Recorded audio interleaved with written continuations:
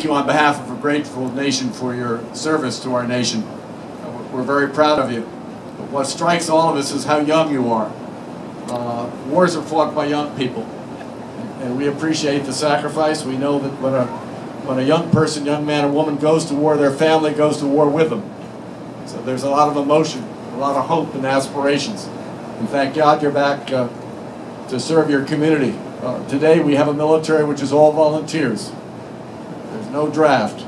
So these are young men and women who are outstanding in every respect. And I'm so proud to be here to recognize you and to know that you also, Matt, volunteer for the West Essex First Aid Squad as well as the fire department. So you continue public service. So God bless all of you.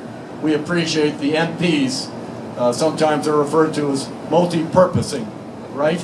Because they do just about every damn job that needs to be done, and they do it well. They make our nation proud.